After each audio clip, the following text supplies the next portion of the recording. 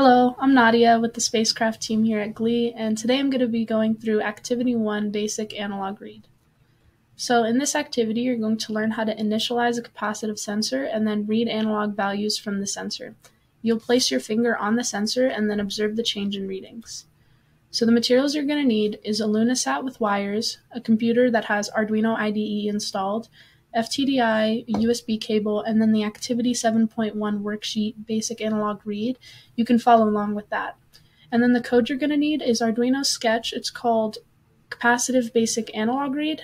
And I'll go ahead and show you where you can find that. If you go up to File and then Examples, go down to GLE 2023 in Module Sketches.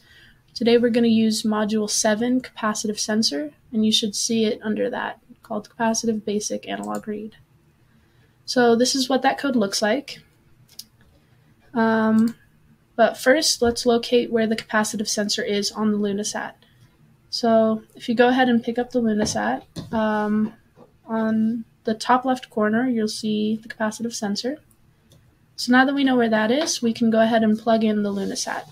So you're going to use the standard LunaSat hookup, which is using a USB cable to plug the FTDI into your computer.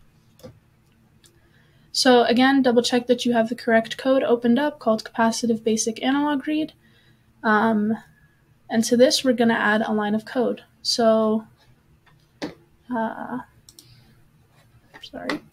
here on line 14, or right after this line, we're going to want to add serial.print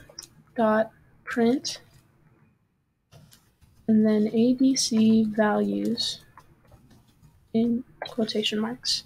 It should look like that. After you do this, you can go ahead and upload your code with that arrow in the top left.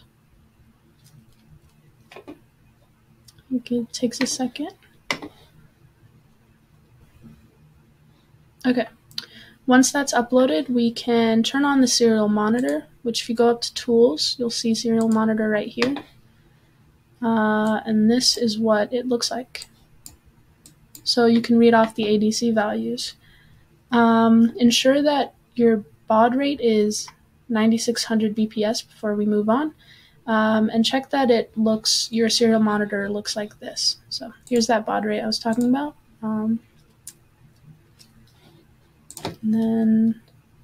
So what we're going to do with this is we're going to record the values while the LunaSat is sitting on the table as a baseline, which you can see here, and then lightly press your finger on the sensor that we looked at earlier and observe the change in readings. So you can see it slightly changing as we press it, and then go ahead and record those values reported on the serial monitor. That's all.